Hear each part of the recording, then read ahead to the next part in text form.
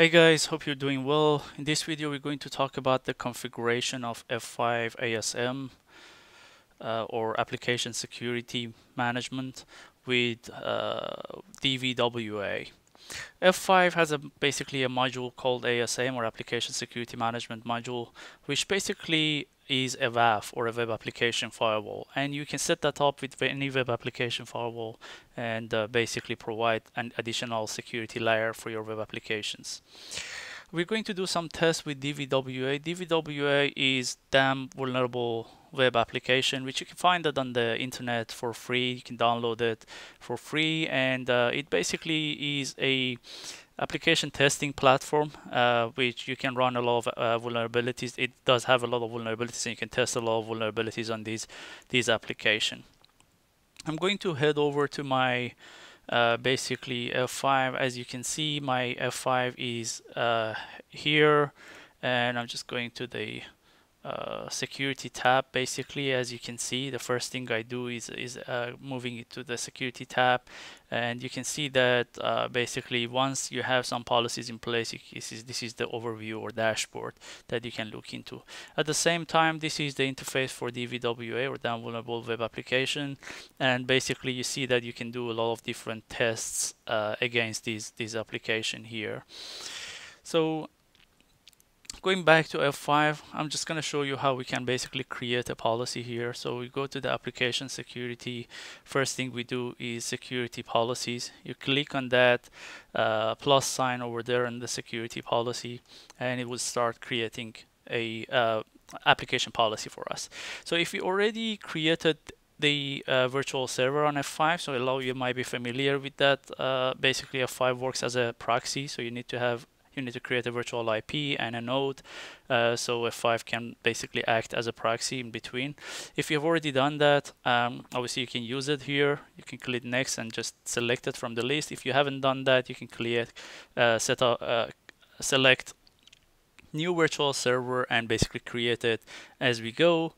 Or if you want to just create a policy without associating it to any virtual server, you can do that too. So I'm going to select new virtual server and go.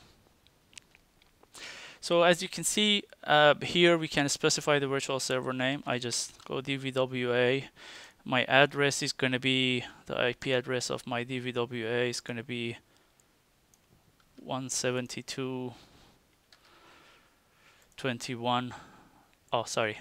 This would be the address of my node here. The IP address of the actual server is going to be something that on F5, which is basically a connected interface of the F5 or one of the IP addresses that is in the same range of your F5. So that we select HTTP here and HTTP there. So that is basically what we're doing here is we say, okay, people can access that DVWA interface with that IP address 172.21.14.250 on port 80, and basically the actual node is going to be this IP, which is the IP address of our DVWA server 172.21.131.26. What do we want to log? Do we want to log all requests, or do we want to log illegal requests? We log all requests for now. So this should be ready for us to proceed. We go next. So this next phase is if you want to create a automated policy. So this is basically learning mode on F5 ASM. So it will start listening to the traffic for a while and start creating policies and doing enforcements automatically. This is a pretty good actually way of doing it when you have time and you want to obviously let the F5 to start listening to the traffic and basically do the learning. It's very important if you want to do that.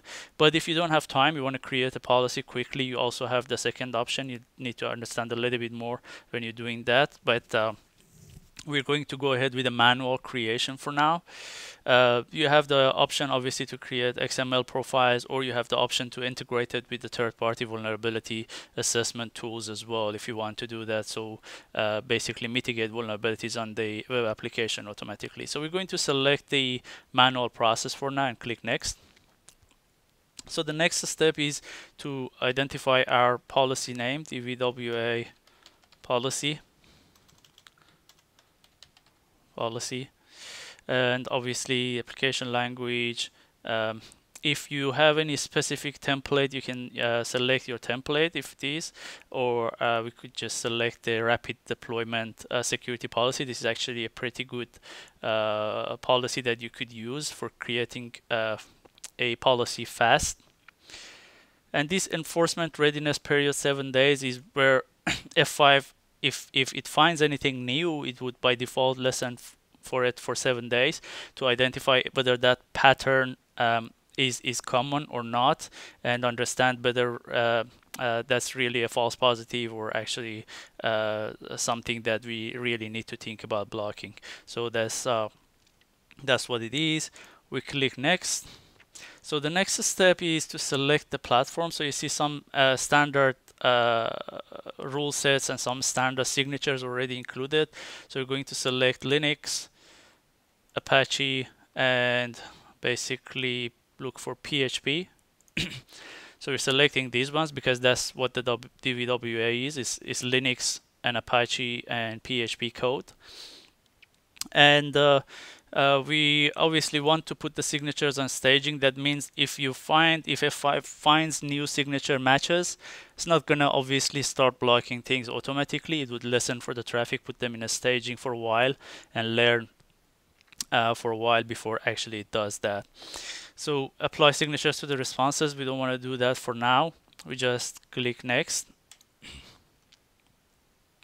And obviously the last page, we review all the configuration that we've done, and if it is acceptable, then we click finish. So this would basically create our policy. So as you can see, it's actually trying to create our policy.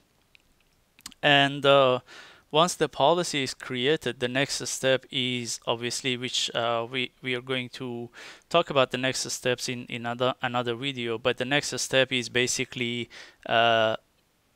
tuning that policy and understanding obviously how we can really deal with that policy without any false positive, without interrupting the application. As you can see, the policy by default goes to transparent mode, so it's not going to block anything. And then obviously we have the basic and advanced option if you want to change the settings here.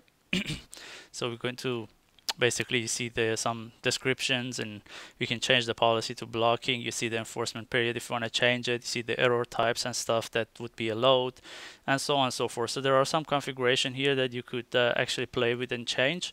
But the next step is actually the biggest step, that we are going to go through tuning the policy and understanding how we can actually make our policy to be effective and useful. With that, I'd like to thank you for viewing, and I will be with you on the next video.